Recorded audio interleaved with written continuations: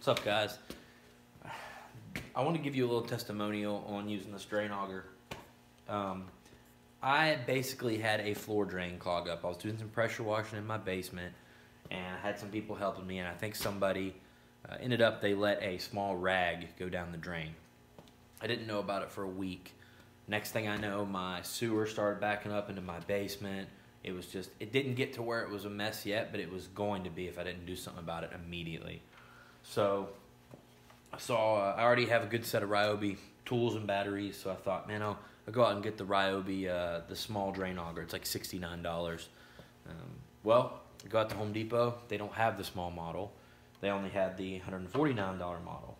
This is the P4002. That's a little more than I want to spend on a drain auger. I thought at that point, well, I'll just get the $45 one that you hook a drill to. Well, it only said it would do up to 1.5 inch pipe.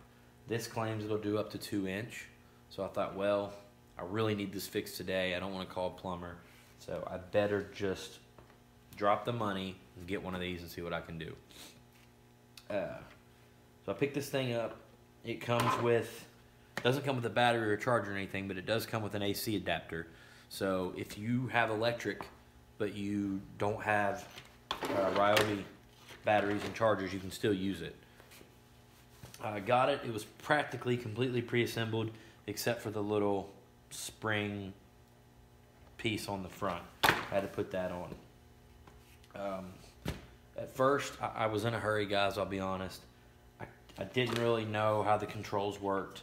I ended up getting this whole 25-foot cable completely out of the drum. After a while, I finally took a deep breath and got it back in the drum. If you put the cable in there, just keep feeding it while you have it in reverse. It'll go back in, which was a huge help to me because I thought after that cable came out of that drum that I was going to be in a world of mess. But I wasn't. It took it right back in. So I put this down my clean out. I went a couple different directions with it. I pop it into neutral. I let it run for a while. Took it out to the end of my pipe, brought it in that side, put it all the way out 25 feet worth into my drain, ran it on neutral for a while, and let me tell you, this thing is powerful. It ended up pulling the rag out of there, which was my obvious problem. Pulled a bunch of other stuff out of there. It was a really fun job, but I really noticed the power for this thing when I put it on the ground because I was trying to, I had it kind of in a knot and I was trying to get it reeled back in. And let me tell you, do not put this wire on the ground because it will just, as soon as you start reeling it, it will take up the grass and the earth and everything. So it's doing a lot more than you realize it's doing when it's rotating. So, I mean, for me, already having batteries and stuff, this thing was a great buy. It's $149. I didn't have to call a plumber, which could have cost me $500, $600, $700. I already had batteries. The battery powers it for a good long time. It's got these legs, so you can literally just sit it on your floor and just go with it.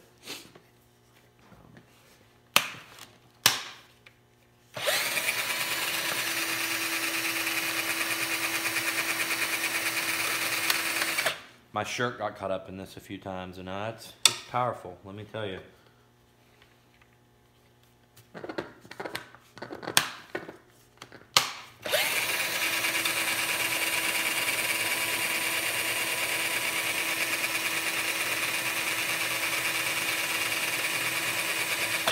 But anyway, I've been a big fan of Ryobi tools lately. This new line of stuff they have, I haven't had a problem with any of it. It's all worked flawlessly.